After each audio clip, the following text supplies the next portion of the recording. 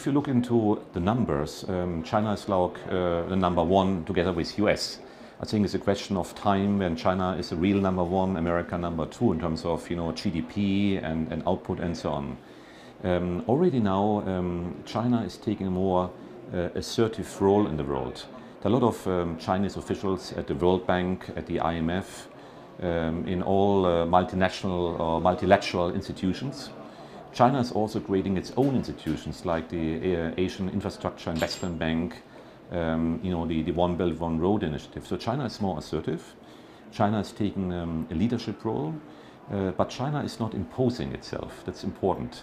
It's not imposing itself saying we are the leader. It's more like a soft power approach. I think we see also that Chinese culture is spreading, Chinese movies. In the past we only watched like Hollywood movies.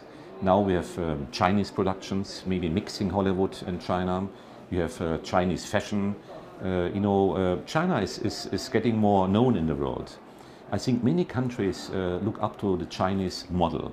We are celebrating this year 40 years of reforms. When Deng Xiaoping started a reform process, now we can look back and saying reform process was successful. Especially when Deng Xiaoping started with the special development zones in Shenzhen and other places. Now a lot of countries want to use the same model. I've been to a place in Africa recently, Rwanda.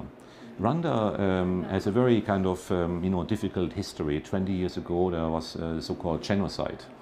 Now Rwanda is like the shining star of Africa, and I think the reason is that Rwanda is using the Chinese model.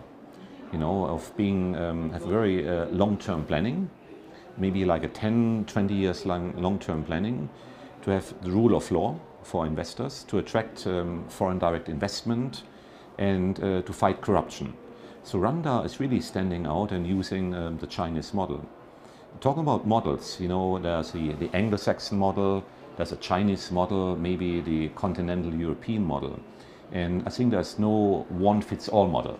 Right? You can't say that the American Anglo-Saxon model could work anywhere in the world. Likewise, the Chinese model can't work anywhere in the world. But more and more countries look up to China. So talking about your question where China stands, so China is more like a natural leader, not pushing itself forward, but leading by example, by the reform process. And a lot of African countries, even Latin American countries, try to use the Chinese experience.